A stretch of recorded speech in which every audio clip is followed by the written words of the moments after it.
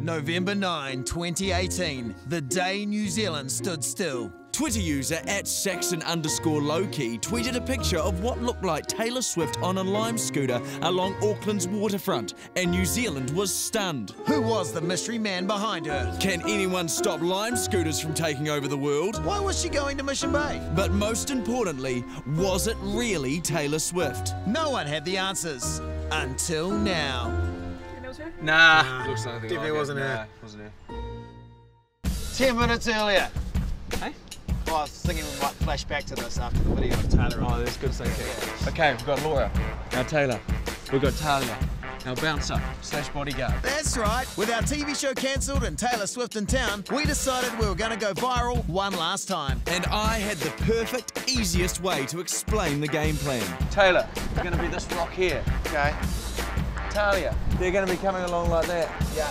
Ben, you and me are going to be over here. Andy, our director, will be holding the phone. Then we let them go off on the distance and viral sensation. It was a foolproof plan, and the team was crystal clear. Well, everyone except our bodyguard. Weren't we the other rocks? Hey?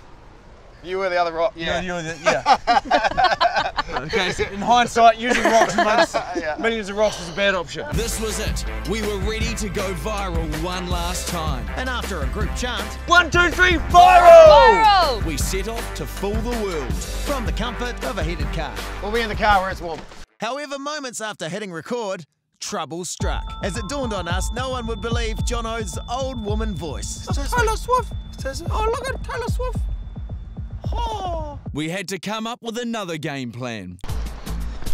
Okay, so what we're doing now, we're doing the stills photo shoot. Though we had to be careful, as huge crowds of fans were starting to form around our fake Taylor Swift. It's Taylor Swift! See, he was happy. But regardless, we persevered and Ben lined up the shot.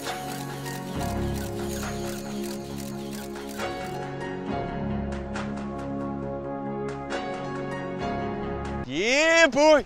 Yes! We had done it. We'd got the perfect shot. We were ready to fool the world. And after Jono forgot what a high five was, Just high fives all round. we sent the photo to our mate on Twitter. And the rest was history. The image was shared by New Zealand Herald. Stuff, the spin-off, Off. and was spread like wildfire on Reddit. And best of all, no one had any suspicions it was us. I kind of feel like these guys might have known. And with that, our legacy as New Zealand's greatest prankers was cemented. And we were set to replace Sir Edmund Hillary on the Fiver. They definitely aren't doing that, Jono. Speak for yourself, Ben. Speak for yourself.